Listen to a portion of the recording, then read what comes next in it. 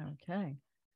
Welcome, everyone, to the Cook Memorial Library. This is the fourth face-to-face Zoom conversation with neighbors this winter of 2023. And we're very happy tonight to have Katy Thompson, co-chair of the Tamworth History Center, and the other co-chair is Betsy Loughran, who I believe is here. Katy's been involved with the History Center or the Historical Society in its iteration since 2004. She's lived in Tamworth. Ooh, was that wrong? I think it was like 11 or 12. Well, anyway, it's been a while, and she's lived in Tamworth since 1970, and before that, spent every one of her summers here. And her fascination with Tamworth history began at the age of 13 when Marjorie Gain Harkness published the Tamworth Narrative, which Katy devoured and enjoyed as a teenager. So we're going to be recording this program. I think I may have said that already. And we're hoping that you might save your questions until Katy gets through her slides, and then there'll be time for questions and conversation at that time. So I'm going to stop talking now and let Katy take over. Thank you so much. Thank you, Mary, and thank you everybody for being here. So Tamworth residents down the years have had a lot of love and appreciation for the stories and images and artifacts that we've inherited. And the Historical Society / History Center has helped to bring these into focus for all of us. So here are some stories and images of the buildings, the discoveries, the programs, and especially the many people this organization has been all about over the last 70 years, and how they've all passed on this legacy from generation to generation. Let's start with the very oldest item in our collection. We won't go to it quite yet. It is also one of our most recent donations. Late last fall, Peg DeLong asked if we would be interested in something her son, Evan, had found in the Swift River behind the townhouse back in 1985 when he was 8 years old. Today, Evan is an executive chef at a country club in Houston, Texas, a job he's held for 18 years. He told his mom he'd be glad to pass on his find to the History Center. So we can go to the next slide.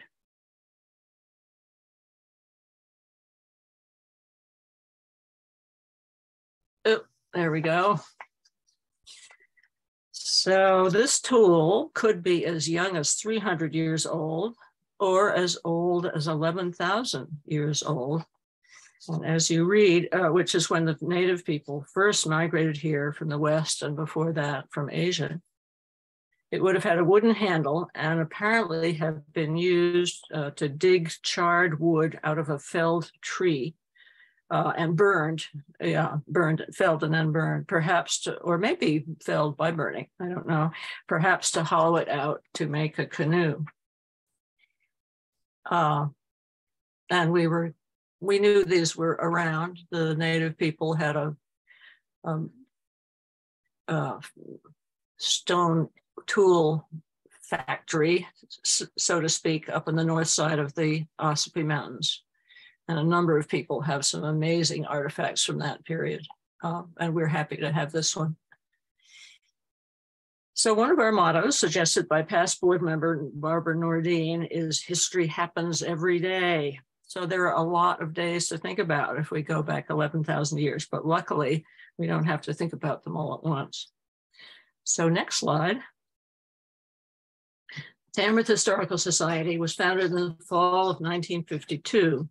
The charter members who felt strongly about the idea of Tamworth history were Francis and Harry Damon, Bertha Eastwick, Olive Falcons, Elizabeth Helm, Helen Hidden, Mabel Hidden, Dorothy Moody, and Wadsworth or Waddy Remick. And 4 of them are shown here. Unfortunately, we don't have pictures of all of them.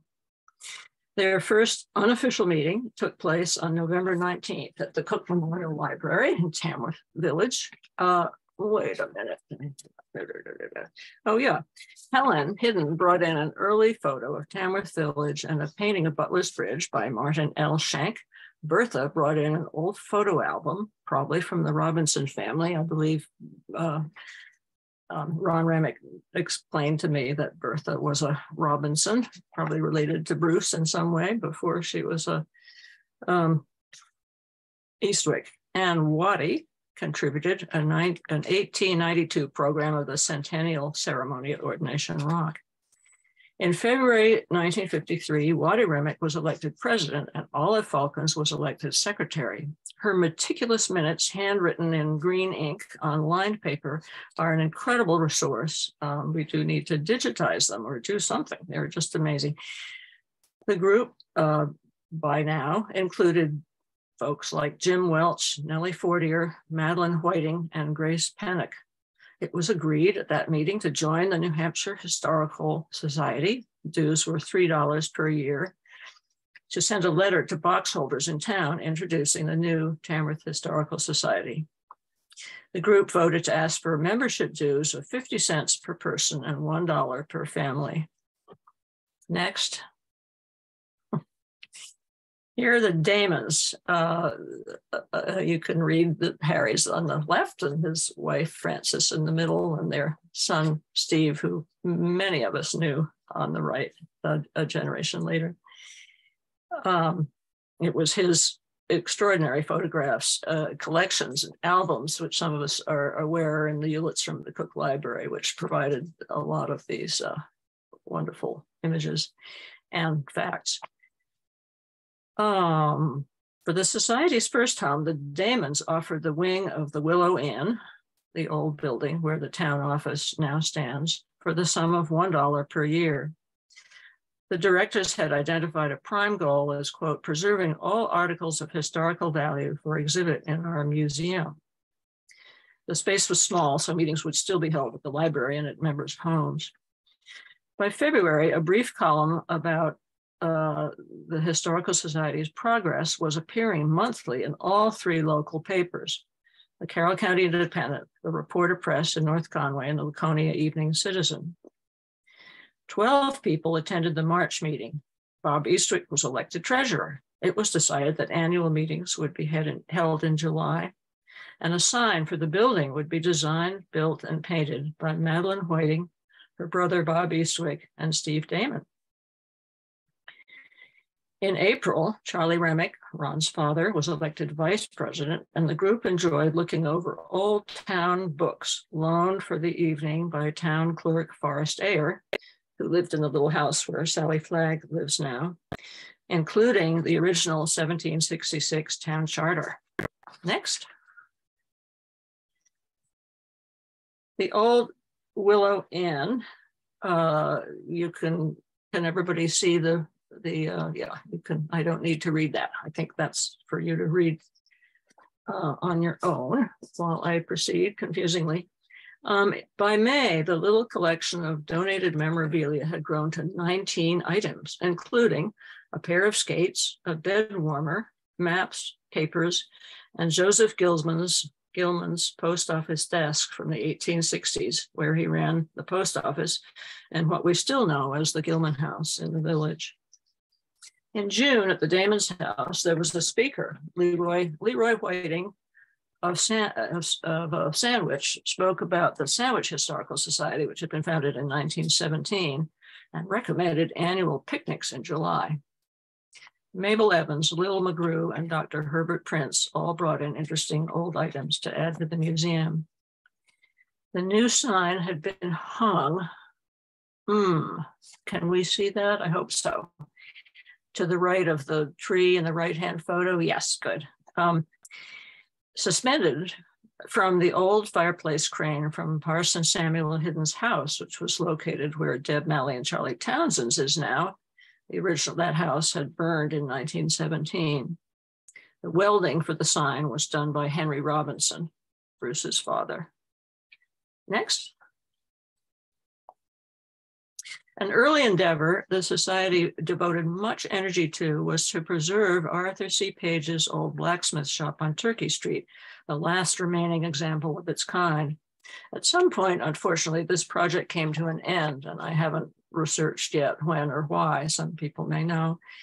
But more recently, some of us remember that it served as a second-hand shop run by David Hayford, another Tamworth history buff. Enthusiasm for the new organization ran high. John Hidden remembers his grandfather, Harold Hidden, teasing his wife, Mabel, and their neighbor, Olive Falcons, on meeting nights. Olive would stop by to pick up Mabel, and Harold would say, "Off you ladies go to the Hysterical Society." Next. 33 people attended the November 1953 meeting where Francis Damon spoke about old glass. In January 1954, following a talk by Olive Falcons on the Shelburne Museum in Vermont, Lil McGrew agreed to chair a committee to research old houses in Tamworth. Talks that spring included Dr. Prince speaking about the old Cogswell House, now his grandson Ted Morgan and Mary Lou Hatchers, and Helen Hidden spoke on the old William Hidden House, now the Hemingways. 33 people attended the July 1954 annual meeting, which included a tour of the new museum. 22 people had donated over 200 articles of interest. Membership stood at 52. And I'll try to read, I meant to print it out, but here's an example of Olive's lovely handwritten minutes that she's changed from green to blue ink or black. But she talks about, we have 52 members, or about, because some are family memberships, and are comparatively, I can't read it without moving it, something existence. At this time, do I dare move? Wait a minute. Yes, I can do this. I can move this out of the way. Comparatively short existence. At this time, we feel much encouraged in our progress and look forward to a bright future. We have a great deal of work to do as we study and compile information on old roads, cellar holes, histories of old houses, cemeteries, genealogies, and all phases of the history of town in all sections, and we shall appreciate the findings of each of our members. Respectfully submitted. Okay.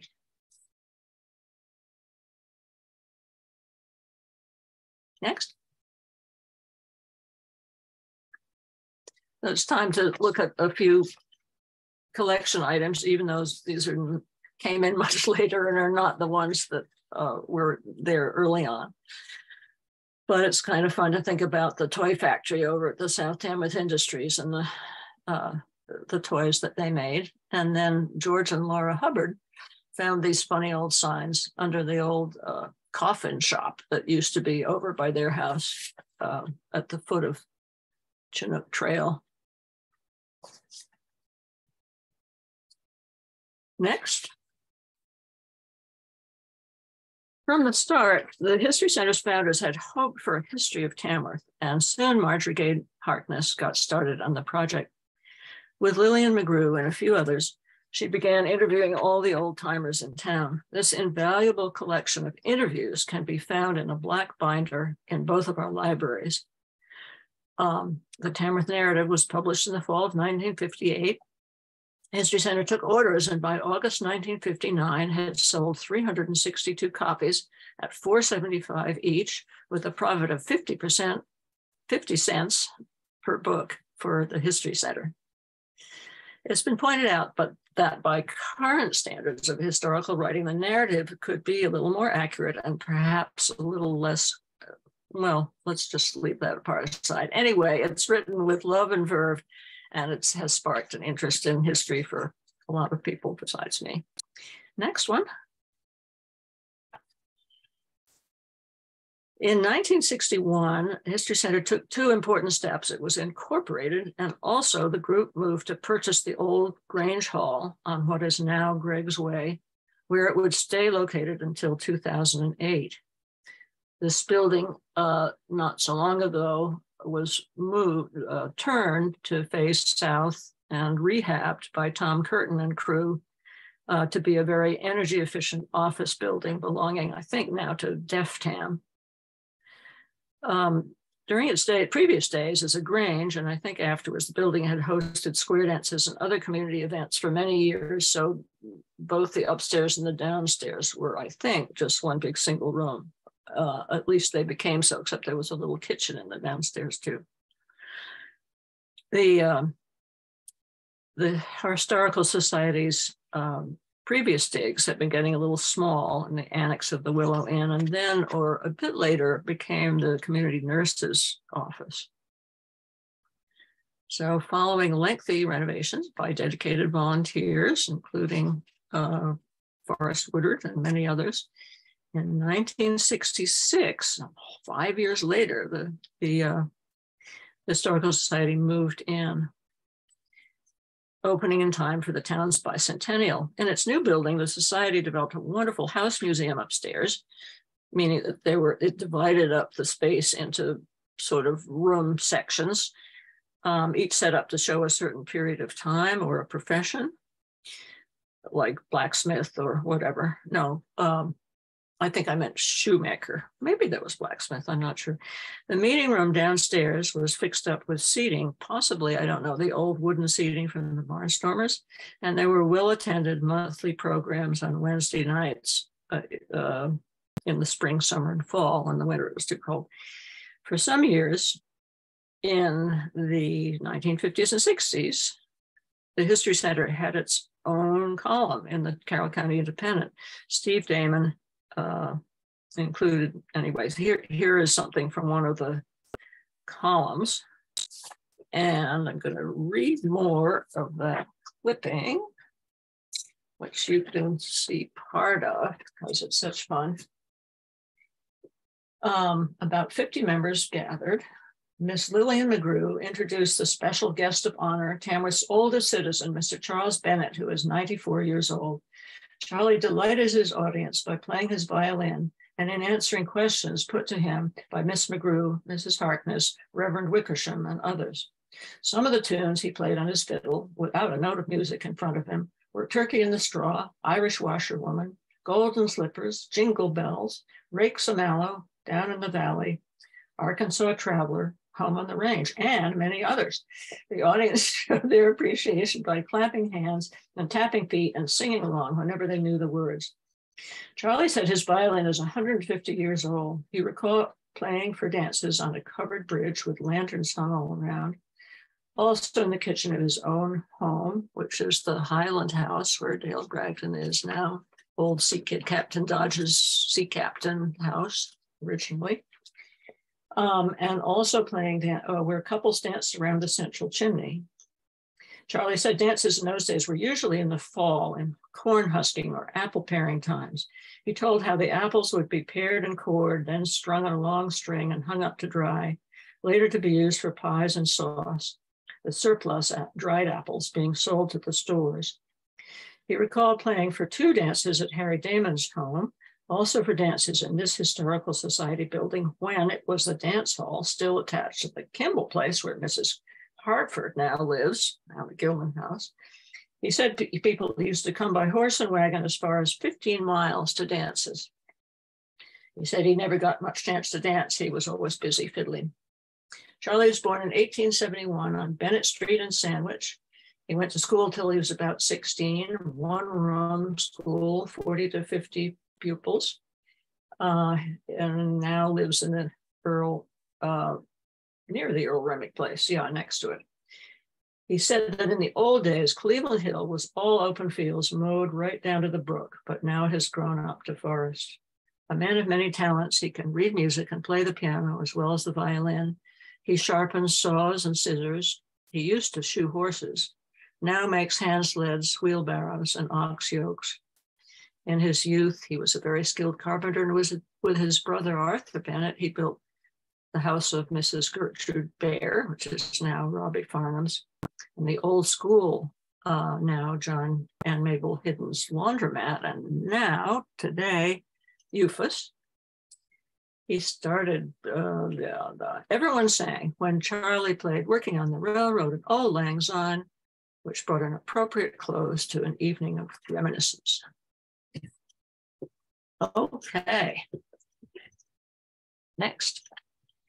I also remember, and I think many of us do, in the 90s, in the same location, wonderful talks given by long time by Harry Thompson, long time Whittier farmer and trapper, originally from South Dakota, and by Bun Nickerson, who told a lot of funny stories with a lot of audience participation about skiing on Page Hill and all over the place. Next slide. So we wouldn't be here without Samuel Hidden on the left, who was the early leader of Tamworth in every way, spiritual, educational, and entered, he and his wife founded the social library, and he was an inspector of schools, and he played the double bass and was a song leader for the shape note songs that people sang in church then. And I can't probably point to things, but we can go through the generations. There are a couple of double ups, so there's more than 10 people here. But so the old gent, the second to the left photo, the old gent with the cane is Samuel's son, William, who was a deacon in the church and a farmer, had sheep all over Great Hill, and lived for 96 years. He lived through the entire 19th century. He was born in something like 1796 and died in 1895 or something. His son on the left with the little goatee was John Deering Hidden, who was an insurance salesman and sold tractors across the country and made a fortune and lost it. His son, standing up behind the others, is Samuel Alfonso Hidden. And in the next photo on the right, next photo to the right, he's the one to the right with white hair holding the baby. He was a selectman and a representative in Concord, and all around important citizen in town. His son Harold is to the left with his elbows, sitting with his elbows out. He was a house painter.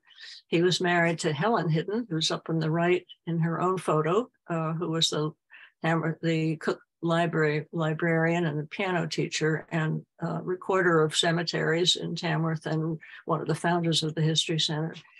They brought up Johnny Hidden, who many of us know, and the guy standing in back is Bill Hidden, Harold's son, who many of us remember as a carpenter in town, married to Christine. And then going down to the color photo, well, the baby is, I believe, Sam Hidden's older brother, whose name escapes me, but he's a great contra dancer, and he's still with us out in the Northwest. Down bottom, we see our friend Sam Hidden and his son. Oh, okay, yeah, here are just some things that are wonderful in our collection. Lower left is one of the entire collection of Samuel Hidden's handwritten sermons that we have,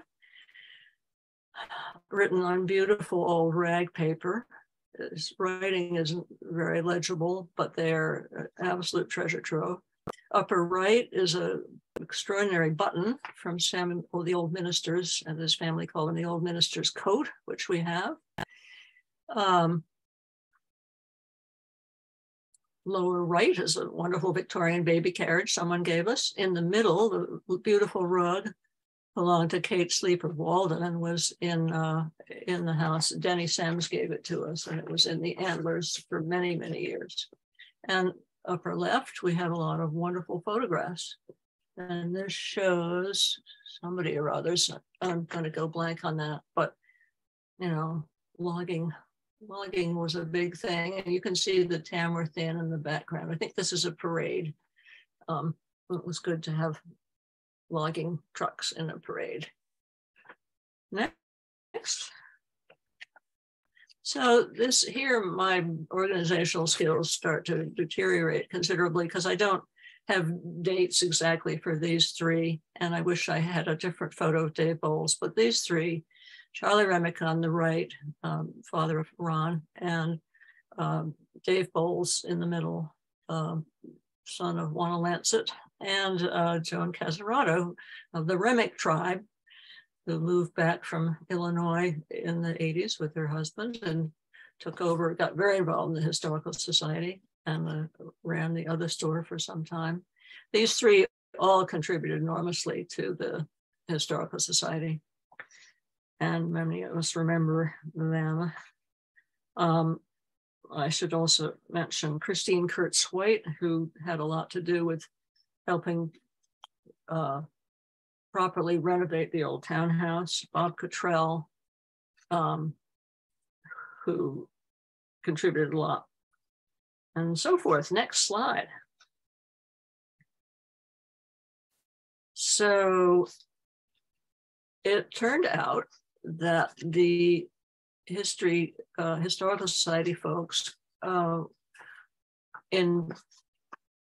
a choice around 2008 between the big task of possibly renovating the old center that they were in on Greg's Way, which was going to be a lot of money, or Vern Dyer on the right had passed on. He was a big history buff and had sort of hoped that maybe someday his house, which you see there, could go to the Historical Society. And the group decided that the location was so great in the middle of town, even though that this building too needed an awful lot of work, that they would sell the old Grange Hall and move everything over to the Hall Dyer house.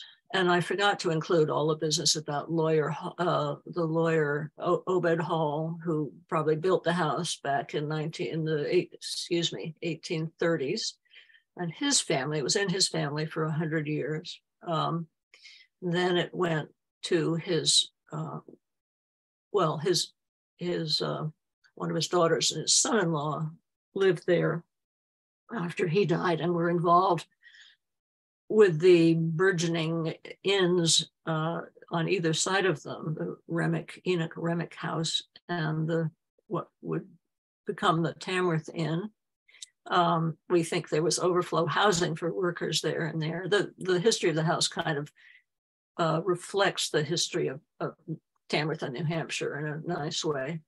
After that era, it sold out of the family and for a while was a housing divided into apartments or at least rooms for worker housing for the New England Box Company, which had its big mill over in Madison, but which cut wood in a large area, which included Tamworth. And then Harry Damon, who you saw a picture of before, who was a rescuer of old houses, got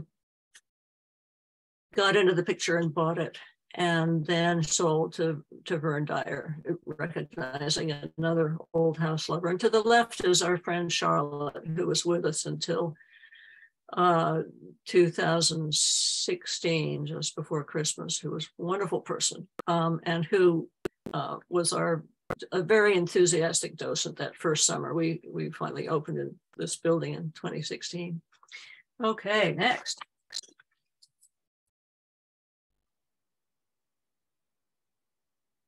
So here are a few of the happy crew. I think you will recognize most of them. Donna Whipple is labeling some collection items. Joan Casarato and Bobby Carlton, who did incredible archival work for the center, are on either side of Bob McLean, who kind of took over from them, and wonderful Nate Hughes on the right was our treasurer for years. You can see the beginning of the renovation with some insulation and stuff behind the trio. Next. So yeah, we embarked on this new project of fixing up this wonderful old house. And to the left, you see the Prills. Down below on the left, you see Jeannie Chester doing incredible work on the, somehow I left out the one of Lang Ambrose, and who repaired this doorway very carefully before Jeannie painted it. In the upper right, Carl Baer was among many. You see quite a list there.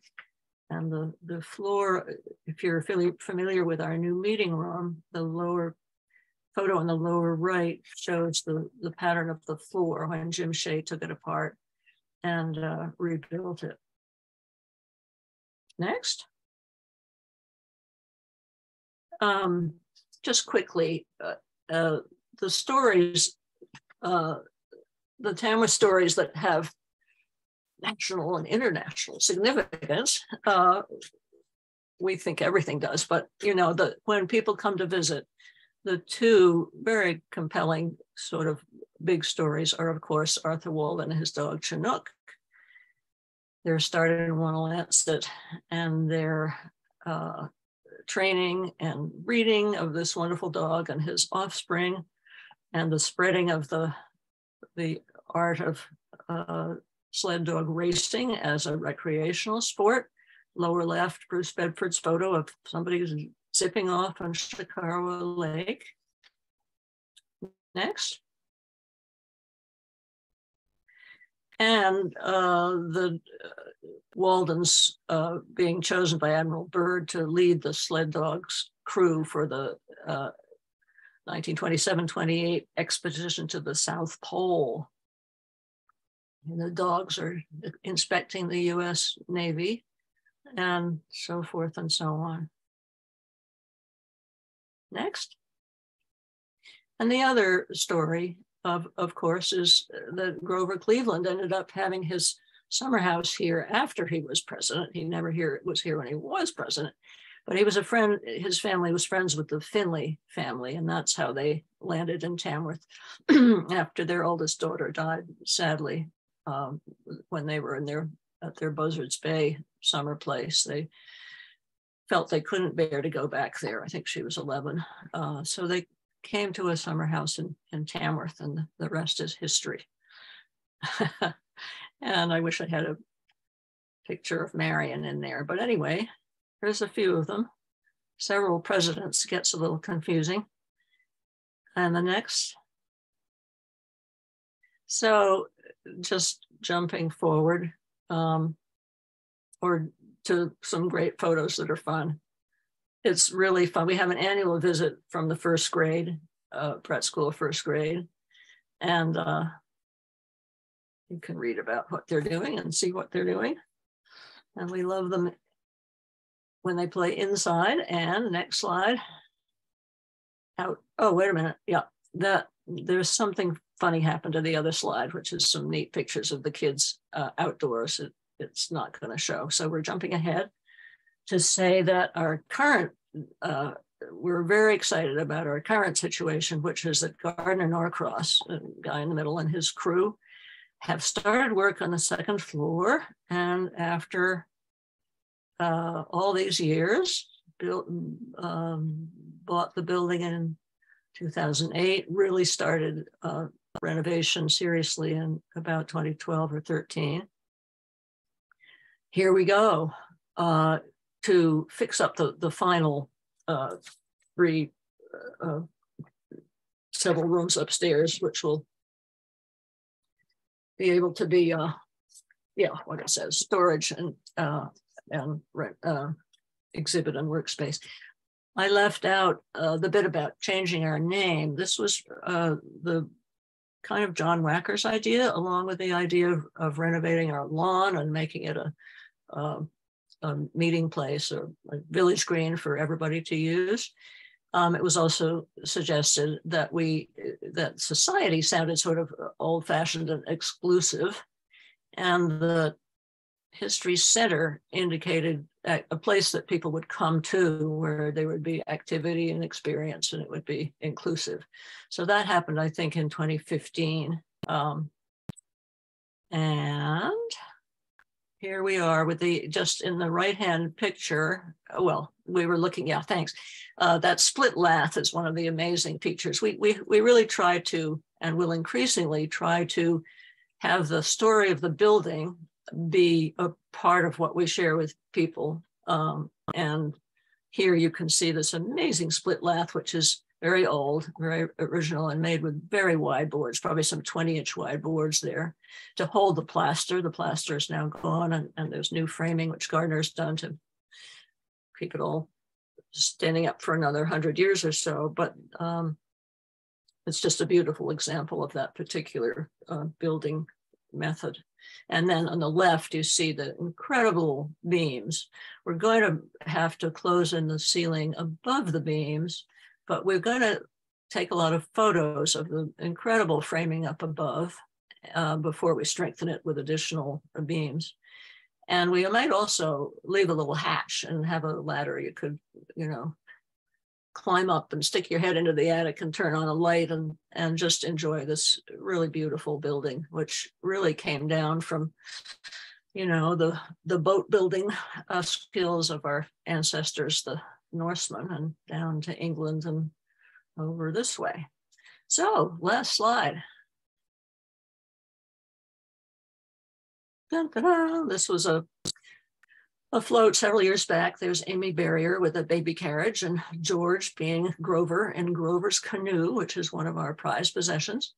And young Silas, what was his last name? Not Marner.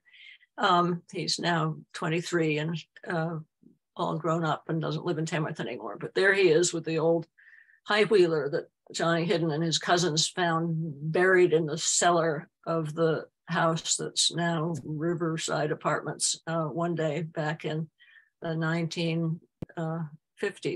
And thank you.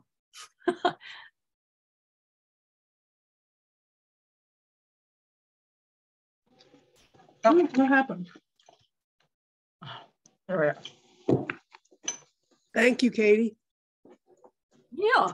Yes, thank you, Katie.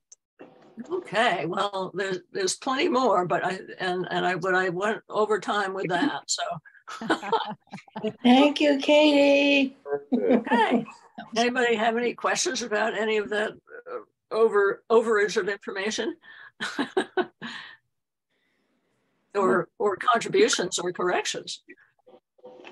No, I think I'll leave. I can only see the second slide. I can't see any of the people. I took the slides down, so oh dear. All right. Well, there.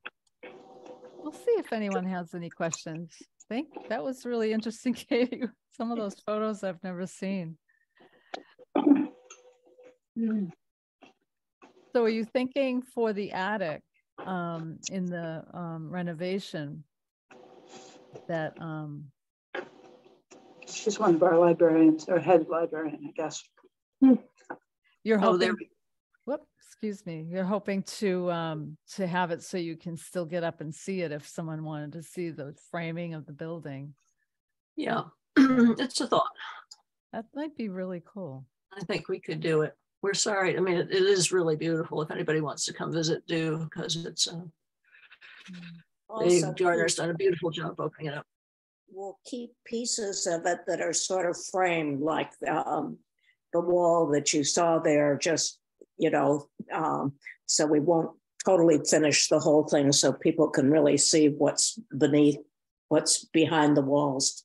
Yeah, some of that split lath, we have a framed in glass section downstairs, and we'll have some more upstairs. Fun. So there is a question in the chat, and I'll ask it. It's Peggy asking, did Charlie Thompson come to Tamworth because of the 10th Mountain Division and Ned Bear? Oh, you mean Harry Thompson? I think, yes, Harry. Harry, yeah, my father was Charlie. I don't know.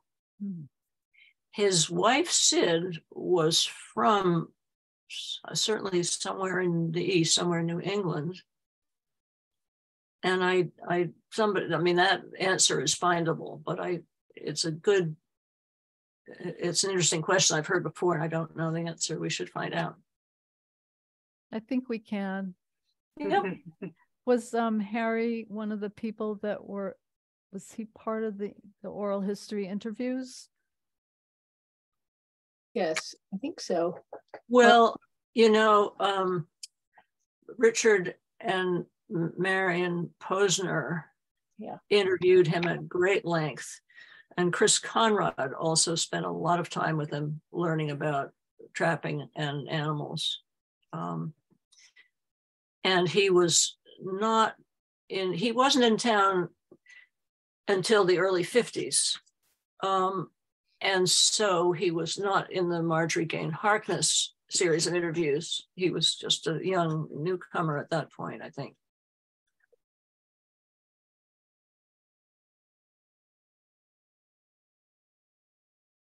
But with Silas Peirce was in the Peirce, thank photo. you. Yeah. Yeah, Pearce, yeah. Just saw his dad the other day.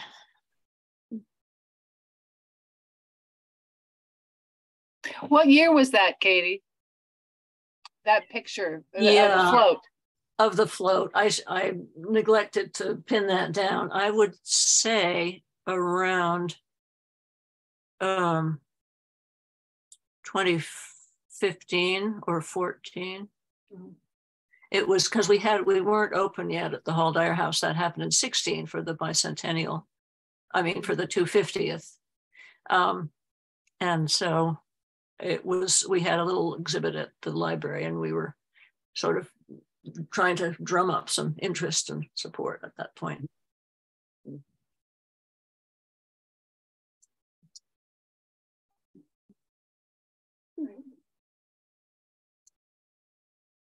Well, look at all these nice people. Good heavens. Thank you for coming. This is fun to see some distant people and family and the nearby ones too.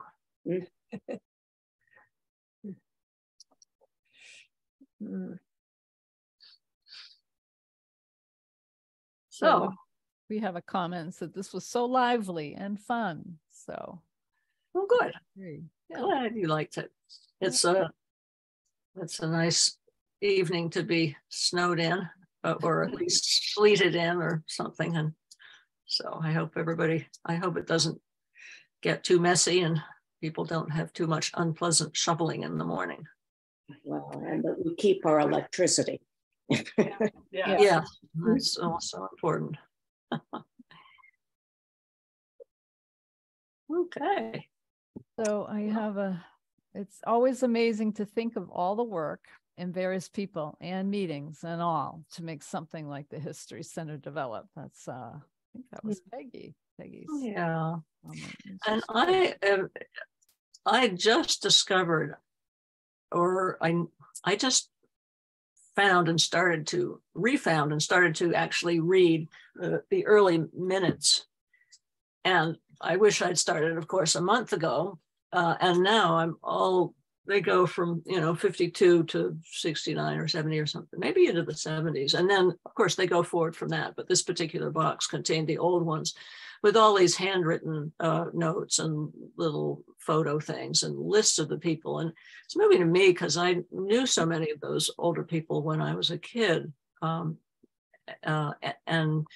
exactly that the amount of work that went into it, and detail and caring and organizing and cleaning and tidying and building and everything else is really something. And I think that's the inspiration. A lot of the inspiration or the momentum for me comes, from just kind of wanting to be able to honor them by keeping things tidy and passing them on and sharing them. Right. It's a legacy, really. Legacy is the word. Yeah. So, well, maybe it's bedtime. I think so. Thank you so much, Katy. Thank you, everyone, Thank you. coming. Thank you, Katy. Have a good Thank you. evening. Thank you all. Sleep well, everybody. Yes. Thanks, Katy. Yeah. You. Thank you. I'm getting some thanks in the chat. Yeah. Lovely to see you.